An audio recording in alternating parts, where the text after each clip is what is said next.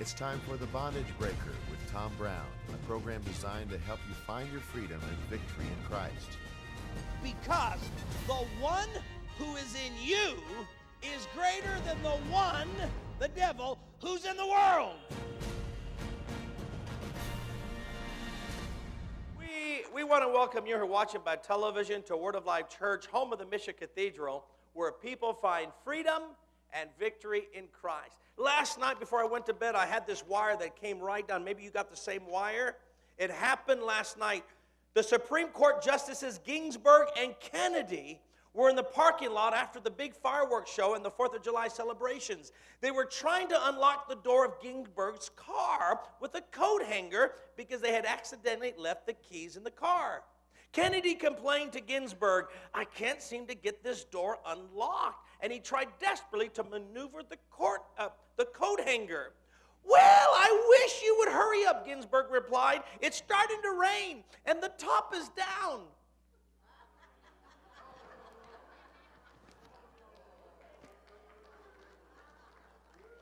All right. How many of y'all brought your Bibles? Lift them up real high. Make Jesus glad and the devil sad. Say, "This is my Bible. It is the Word of God. I am who it says I am. I can do what it says I can do. And I have what it says I have. I boldly declare that my mind is alert, my heart is receptive, and my cell phone is off. In Jesus' name." Turn to someone, look him straight in the eye and say, "Did you hear that, child of God? I will never, ever, ever be the same again." Well, God bless you. You look marvelous. If you would, open up your Bibles to Romans chapter 12. Romans chapter 12. And now, Father, give me the grace to teach this message to all the wonderful people that have come out and those watching by television and online. Minister to them by your Spirit. And I know, Lord, you have a word in due season. Give it to them today. We thank you for it in Jesus' name. Amen.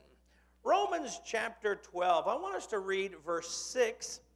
We're going to read it from the King James Version.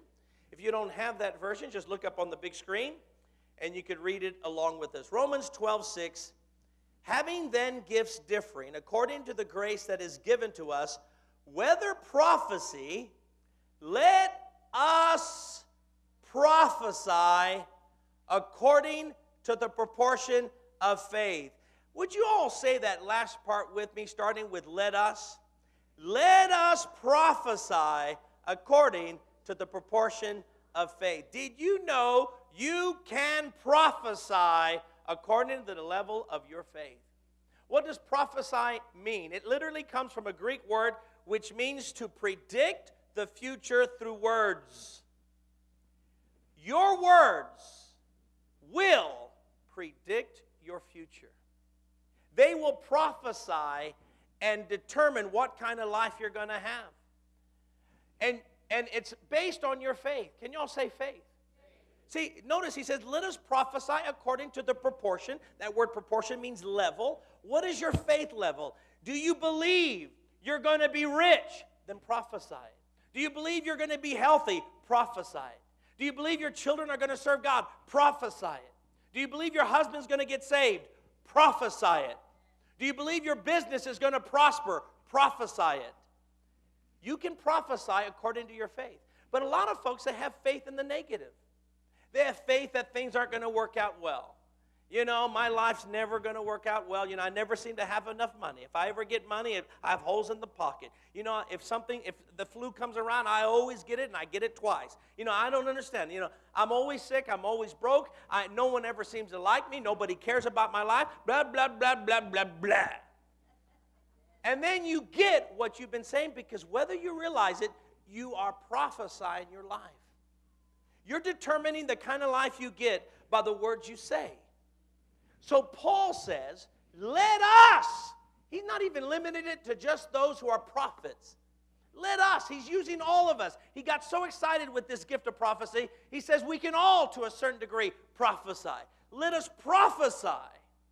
Let us speak the future. How do we do it? God's words are prophecies.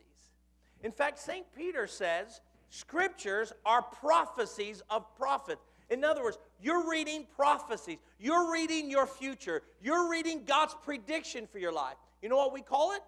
Promises. Think about what a promise is.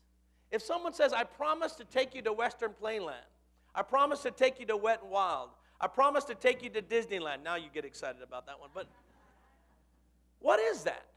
That's a prediction. It's a prediction of the person who's promising. Well, we all know the Bible is full of promises. And what are promises? They are God's prediction of what He's going to do for you. He promises to heal you, prosper you, give you a sound mind. He gives you promise that you're a new creation. You're the righteousness of God. You're the temple of the Holy Ghost. The power of the Spirit is in you. These are promises. But listen, promises from God doesn't do you any good unless you take the promises, let it burn in your heart, and speak it out of your mouth. Only when you speak it does the promises become a prophecy for you. Did you all get that, or did it go over your head? See, and so that's what we have. We have, in a nutshell, God's prediction for your life. And if you want to know how your life's going to turn out, read the back of the book. You win. There was a friend of mine. Yeah, give the Lord a hand clap. That's all right. You know, I had a friend of mine that is a Dallas Cowboy fanatic. But she never watches the Dallas Cowboys live. She always videotaped it, or now she TiVos it. Because why? She wants to find out in advance if we win or lose. If we win, she watches the game. And she doesn't get uptight when Tony Romo throws another interception. I should have said just interception, not another one. She doesn't get upset when, one of our defensive backs let a wide receiver go for a long touchdown pass. Doesn't get upset because she knows we won. Listen, in your life, you're going to go through ups and downs. Difficulties with health, difficulties financially, difficulties with your children, difficulties at work, difficulties with our country. And you're in the middle and you don't like what you're seeing. Hold it. Read the back of the book. You win. You're going to be made in the image of Jesus Christ. Read the back of the book. Jesus is riding on the horse, and He triumphs and defeats the forces of darkness. Amen. The Antichrist is thrown in the lake of fire. Hello. And in your life is a picture of the church. You're going through ups and downs, going through difficulties. But in those difficulties, we're to stop and speak the word and say what the word says about us. This is what the patriarchs understood. In Hebrews 11:20, it says, by faith, Isaac blessed Jacob and Esau regarding their future. Notice, they blessed them regarding their future. They understood the power of blessings to say something positive about their children. And their words, they believed. Now get this. They believed their words were divine and that those words were going to make the prediction come true. They believed it. They knew the power of words. They knew they were made in the image of God. And just as God created by words, let there be light. Let this. His words created everything. They knew being in God's image meant they could create by words. And even though there was darkness, they could say, light be. Jesus saw sickness and He says, healing be. He saw what no one else saw because He was taking God's word and using it to predict the future of other people. And you have the power to predict. What you say is what you're going to get. This is why God told Israel that when you have a religious gathering and before everyone is dismissed to their homes, don't let them be dismissed until the priest gives them a benediction. And they were ordered to give benedictions before everyone left. Why? Because they knew the power of words. So the priest in office would lift up his hands to the people, and the first words coming out of his mouth is, may the Lord bless you and keep you. Notice the first thing, may the Lord bless you. It didn't matter if Israel wasn't living right. May God bless you. Even if they were in disobedience, may God bless you. They believed in the power of blessings. I love our church. You know, we have our weaknesses, and there are things we could do better. But there's one thing I've noticed in this church. They love the benediction. I hardly see anyone leave the church. There might be occasionally one or two families that take off thinking that they need to get in their car before everybody provides a traffic jam. But almost everyone stays. And when I issue the benediction, it's awesome because then I see people lifting their hands to receive that benediction. It's a great action. And see, that's what we need to understand, my brothers and sisters, how powerful the benediction is. And you who understand the power of words, when the bishop stretches his hands and issues the benediction, what is benediction? Bene means favor. Diction, as we know in English, diction is your words, your dictionary. We get that word. Words. You say a blessing. And when you know and believe in that, then those words that the bishop utters at the benediction goes into your life and creates a positive future. But you have to believe it. We prophesy according to the level or proportion of our faith. Go to 1 Kings chapter 17. Let's see this type of prophecy in action in the Bible, all right? 1 Kings chapter 17. Let's give a background here. Israel had fallen into idolatry. They started to worship this false god called Baal instead of the immortal, invisible, eternal God, Jehovah. They started to worship a temporal, material God called Baal.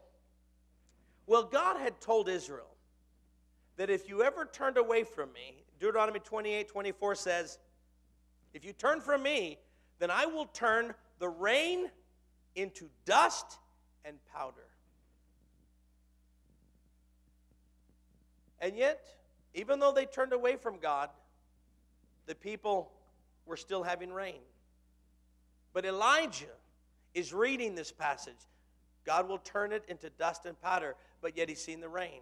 But God says, I'll turn it into dust and powder, but he's seen the rain. And he knew, I know the missing link. There's not a prophet to prophesy that word. So we read here in 1 Kings 17:1. Now Elijah the Tishbite from Tishbe in Gilead said to Ahab, Ahab was the king of Israel, as the Lord the God of Israel lives, whom I serve, there will be neither dew nor rain in the next few years except at my word. Now why did Elijah make this pronouncement? He's not making it up. He's not saying, what would I like to see happen? No, he's reading the word. The word already told them that there would be a drought. He said there's going to be a drought in the land. But yet there was no drought because there was no prophet to speak it. And notice Elijah links God's word with his own because he ends it with saying, it's not going to happen except at my word. You know what he's saying? My word that's coming out of my mouth is going to be the reason there will be a drought. And when with my word I release the blessing, it's going to come back. The blessings will come. That might seem very arrogant, but it was bold. He understood, though, it wasn't just his word. He's speaking God's word. God said you would have a drought if you disobeyed me. But he needed to say it in order for God's word to be released. And here's the moral principle I want you to get. God's word has many promises, but today we're not living under a curse. Galatians 3:13 says, Christ has redeemed us from the curse of the law. You're redeemed from the curse of sin, condemnation, the curse of sickness, the curse of poverty, the curse of demonic spirits, the curse of the generational curse. You are redeemed. But listen, all the blessings that God says about you, just like in Israel's time, just like in Elijah's time, it wasn't released until a man spoke it. And the blessings are not released until you speak it, until you give a benediction to your life. You have to say it. And when you say, by Jesus' stripes I'm healed, healing comes. When you say, my God meets all my needs, prosperity comes. When you say, the angels of the Lord protect me, God gives you protection and preservation. When you say, all my children shall know the Lord, then God begins to work on your backslidden children, your prodigals, to bring them back to Jesus. When you say, my marriage will be strong and my husband will get saved, God begins to work on your husband, convicts him until he gets saved. See, you've got to say it. But if you're saying, oh, my husband's worse, my business is going under, oh, the pain is worse, then you are predicting that to happen. So you have to stop and say, no, I'm not going to predict it. I'm saying a blessing over my life. I'm going to say what God says. And so, when you say it, then your word is linked with God's, and your word becomes divine power, so that God backs up his word because you spoke it. You see? You have to speak it, though. You have to say what God says. Well, that's what happened. 3.5 years, a drought hit Israel. But a dramatic event happened. God sent fire down, consumed a sacrifice that Elijah had set up. The people repented. Israelites were so sorry for worshiping the Baal that they turned back to God and say, we are sorry, we serve God. Now they've repented. Now, what is supposed to happen if they repent? The blessing should come. So the moment they repent, the prophet Elijah says to his servant, let's go on top of Mount Carmel. And here's what he says in verse 41. And Elijah said to Ahab, go, eat and drink, for there is a, what does he say? A sound. Can you all say a sound? Of heavy rain. King James says there's a sound of abundance. He believes it. And he takes his servant on top of Mount Carmel. And he says, let's pray. God's about to do something for Israel. He's about to bring blessings again. And he falls on his knees. He puts his head between his legs. And the servant is just watching him. And he gets up and he looks. And he says, do you hear it? The servant says, hear what, my master? Don't you hear the rain? The servant paused for a moment. He said, no, sir, I don't hear any. Go look to the Mediterranean Sea. There's rain coming. I hear it. So the servant, with excitement, runs over to the other side of the mountain. And then he looks. He sees just pure blue sky. Not a single cloud. He's discouraged. He comes back and says, sorry, you're hearing things, sir. There's nothing going on. And Elijah said, go back again. I'm telling you, I hear it. He goes back, and still nothing. He returns back and says, sir, there is there's nothing. There's no rain. Go back again. He says, okay, I'll go back, but I've already checked it twice. He checks it 3 times. He goes back and says, look, I've already checked 3 times. He says, go back again. Oh, okay, I'll go back again. He goes back to the 4th time. Still nothing. And as he goes back, it says, there's nothing, but I guess you want me to go back again. Is that right? Yes, go back. All right, I'll go back again. And on the 7th time, the prophet goes, and there's a little cloud the size of a man's hand. He's thinking, should I tell the servant? Should I tell the prophet this? This is nothing. It's just a small cloud. That's all it's just small. But he goes back and he says, now listen, I don't want to get your hopes high. This time I see a little cloud. But listen, it's small. It's teeny-weeny. It's not significant. It's nothing, just a little cloud. We've seen little clouds before. There's nothing. But the prophet of God said, that's it. Hurry coming. See, God likes to use small things to do great things. Just like He used a small cloud to bring abundance, God takes little things in people's hands to do great things. I think of Samson holding the jawbone of a donkey. What kind of weapon is that? But that was a weapon he used to kill 1,000 Philistines. Zerubbabel, governor of Judah. For 70 years, Israel had lost their land. Their temple had been destroyed. There wasn't one brick left. And then one day, through the prophet Zechariah, Micah, other prophets were talking to him. He got this zeal. And this governor of Israel, governor of Judah, walks where the temple used to be. You know what he does? He takes a plumb line and he holds up a plumb line. Now, what's a plumb line? It's a ruler for contractors, for construction. So he's holding a ruler for construction. That's all he does. He holds it. And then all of a sudden, the Jews look at the governor, and that ruler, that plumb line, draws the Jews to him and say, is there something we could do? Well, I'm glad you asked. There's some bricks over there. Why don't you go bring it over? You're a carpenter. Why don't you go cut down some trees? We'll use that. And all of a sudden, people with talent started to come to, what was it? Just a plumb line. Something insignificant that God uses to touch a nation. I think of one of my favorite ones are 4 lepers. These 4 men with leprosy, they get discouraged. They say, listen, let's just go to the camp of the Arameans.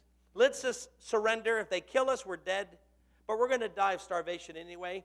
So in faith, they started to walk to the camp of the Arameans.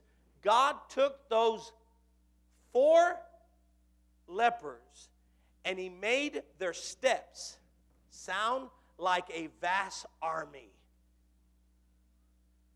All of a sudden the Arameans said, do you hear it? There's an army coming after us. Hurry, let's get out. And they run out. They leave and they get scared of 4 lepers. God has a way to take 4 men and make them sound like a mighty army. God took 300 soldiers of Gideon to defeat thousands of the Midianites. Listen, God has a way to take the small and make it something big. What small thing is God doing in your life? He wants to use those small things to make something big. Take the small cake of bread that the widow had. She had a little flour, a little oil in her hands. Not much, but by faith she gave it. And that flour and that oil never ran dry. She fed her family. She fed Elijah. Why? Because she had faith in what was in her hands. Though it was small, it became big to God.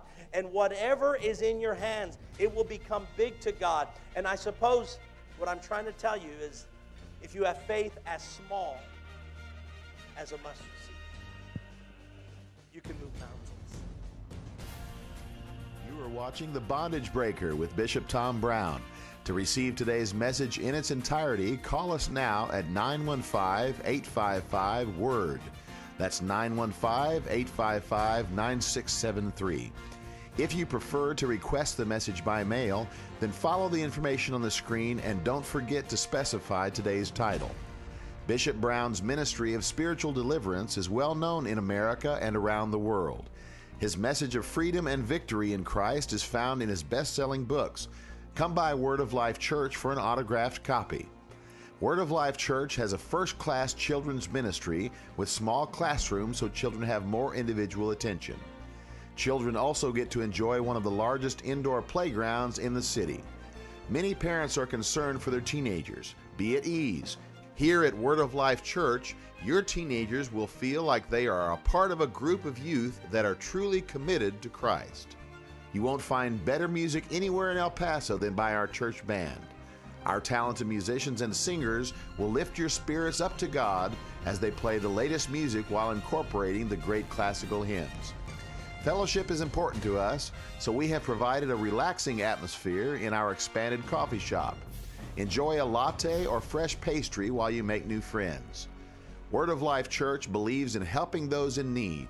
Word of Life quietly helps provide food, clothing, and aid to the needy. Visit us at Word of Life Church and make a positive difference, not only in your own life, but the lives of others. Word of Life Church meets every Sunday at 9 and 11 a.m. and 1:30 p.m. for Spanish.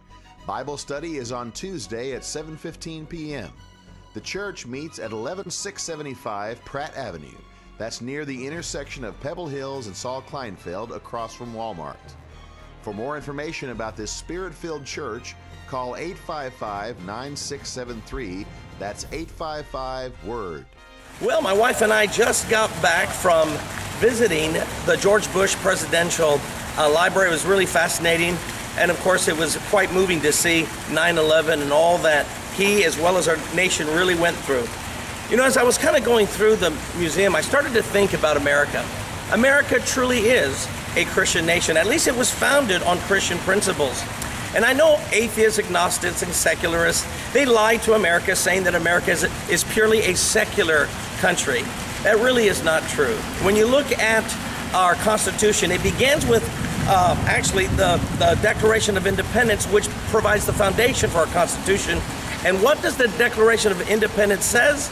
It says, we believe that God the Creator gave us certain inalienable rights. And so right away, our forefathers understood that our country was built on the belief in God and that He gives us our rights, that those rights are derived from above, not from government, and that it's government's job to make sure not to intrude on those rights. And when you look at our Constitution, the First Amendment of the Constitution, it's about the freedom of religion and the influence that religion would have on our country, and that our country and our government was not to intrude on that.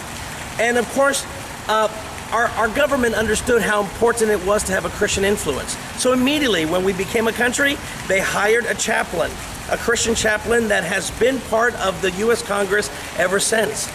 And then, of course, we have the tradition of putting our hands on the Bible. Every government officer swears to uphold the Constitution by laying their hand on the Bible. There you find the Christian influence. And many of the constitutional amendments are based on Christian principles. Listen, don't let the secularists lie to you, telling you that we ought to keep religion and Christianity in particular in the backdrop. But no, it is the foundation that has made our country great. It's not just the democracy, it's who we are as a people. At Word of Life Church, we're trying to uphold that tradition and trying to encourage America to go back to its roots. And that root is faith in Jesus Christ and the morality that we get from Him. That's what makes our nation great. Well, if you're looking for a church that upholds that, why don't you come by Word of Life Church? We have 2 Sunday morning services, 9 and 11 on Sunday morning, and 1:30 for Spanish on Sunday. It's a great church for the whole family. We look forward to seeing you there this Sunday. Well, right here in front of the George Bush Presidential Library, I want to leave you with the words of Jesus, who said, "And you shall know the truth, and the truth shall set you free."